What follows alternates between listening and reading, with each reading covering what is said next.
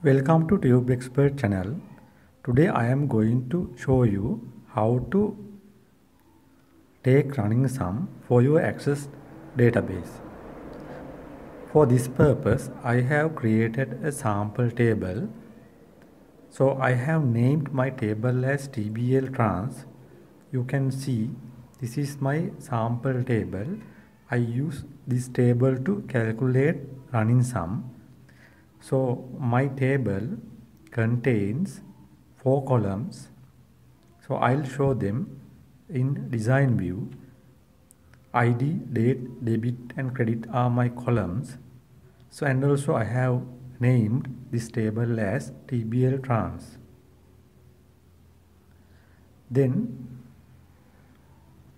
there are 2 columns called debit and credit. So their data type is number, you can see, and I have assigned a default value for these columns. The default value for these columns or for these both columns is 0. So you have to give a default value when designing the table. So this is the table structure. So based on this table structure, I am going to build a query. To build the query, click on the query design. So once you click on the query design, you have to select your table.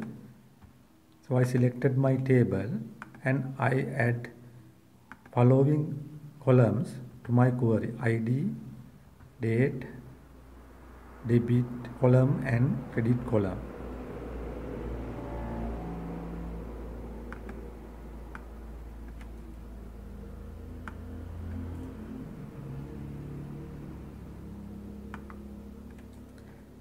Debit column,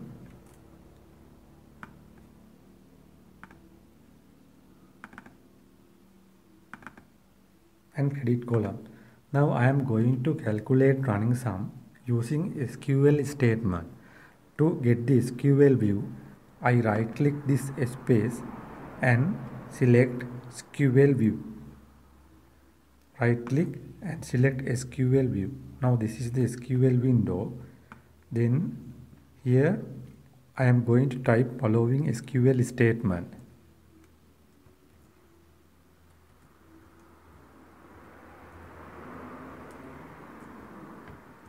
Select.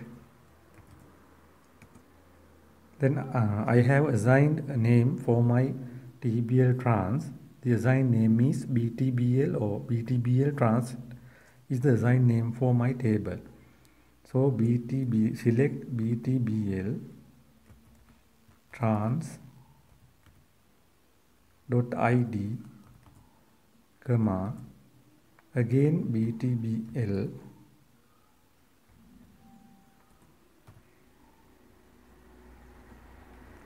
trans dot date, comma, then BTBL trans dot debit,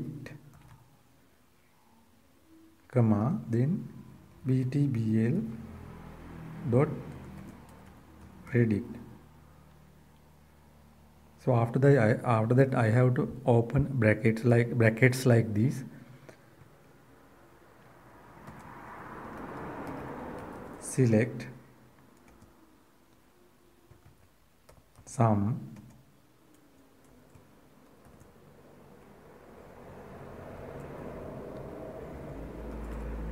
debit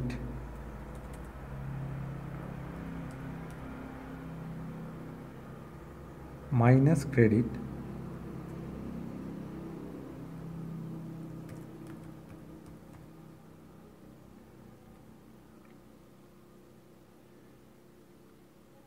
then I close the initial brackets.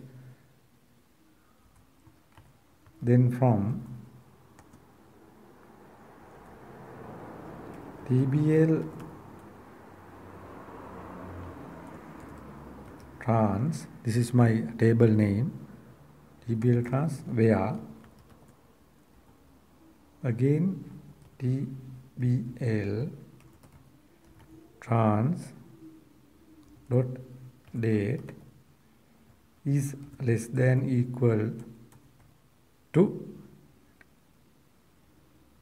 btbl trans date. btbl trans dot date, then close the comma, close the bracket, as what, as balance. So this is the column I used to get the running sum. Then again from statement from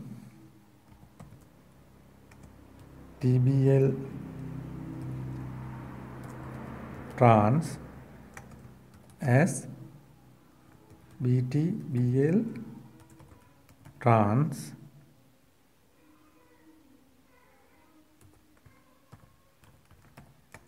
order by btbl trans date.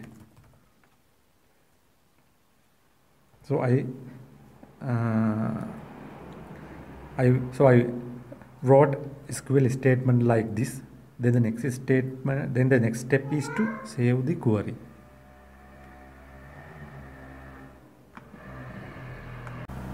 So this is the running balance. There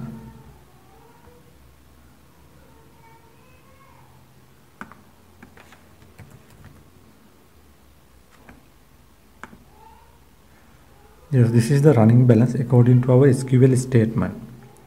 So now I am going to save the query as running balance.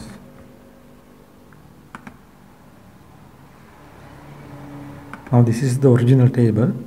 Now I'll enter a date 26th. Then the credit amount is just 2000. Refresh the table. Refresh the query now.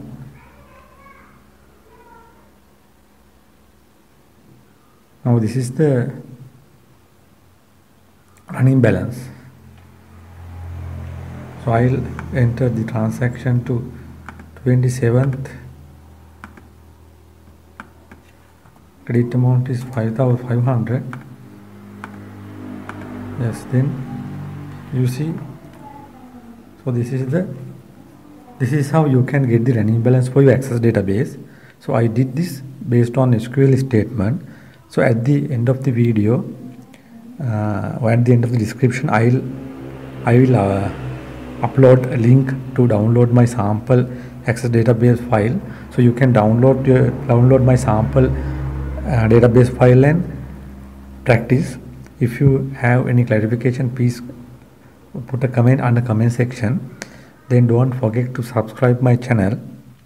So I will expect to present more videos regarding Microsoft Access. And again, I want to remind you, don't forget to subscribe my channel. Then thank you.